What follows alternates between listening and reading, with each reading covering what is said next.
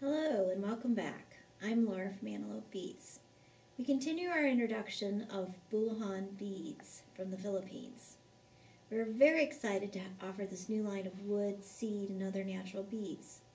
There are 11 types of wood, many types of seeds, and water buffalo, bone, and horn. Each type of bead is so unique we wanted to introduce you to each one individually. All the beads come on a 16-inch wire strand. They range in price from $2 to $24. Our first wood is jackfruit wood, also known as nanka. This bright yellow wood is from the jackfruit tree, which is native to parts of southern and Southeast Asia.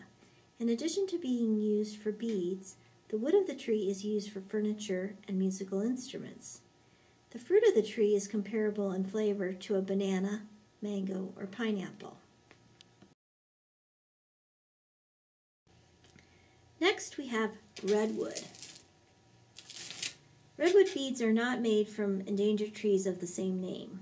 Rather, they come from different types of mahogany found in the Philippines, or sabacao, a natural redwood that can absorb skin oils and become more beautiful with wear. Next we have gray wood. Gray wood beads can be made from a Philippine bamboo or from any variety of wood that is gray in color and has a dark gray, almost brown sheen. Next we have the white woods, a natural finish and a bleached finish. Whitewood beads come from a variety of woods native to the Philippines, each having a natural white color. The pure bright white of the bleached white wood is achieved through a pickling process. Now rosewood. Rosewood beads are made from a number of different woods that range in color from light to medium shades of pink. Rosewood beads have wood grain patterns that are especially intricate and truly enhance the beauty of the wood. Next up, tiger ebony.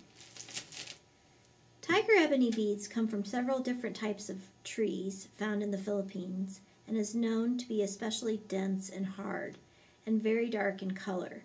Tiger ebony beads can be a mix of black and brown or are almost entirely black and tend to have a very high polish. Next up, bayong. Bayong wood beads are made from a type of hardwood similar to mahogany that grows in the Philippines. Bayong beads are a medium shade of brown that can have a darker, quite pronounced wood grain. Next up, Robles wood. The teak-like Robles wood grows tropically in the Philippines, a strong wood, almost as dark as coffee beans. It has beautiful wood grains that almost look like patterns at times. Next up, we have old palm wood and cocoa beads. The old palm wood beads look like they've been painted, but their parallel dark brown, black markings are their natural wood grain. The cocoa beads are a byproduct of palm tree timber production. The beads come in light to dark shades of golden brown. Now we have seeds. We have the sawwog seed and we have the burry seed. The exotic looking sawwog seed are carved from the nuts of the sawwog palm tree. They are white or cream colored with dark brown veins. The burry seed beads are carved from the seeds of the burry palm tree, which is native to the Philippines. Burry seeds are dark brown outside and creamy white inside, and are often carved to showcase both colors. And our last set of Bulahan beads are made from the caribou water buffalo.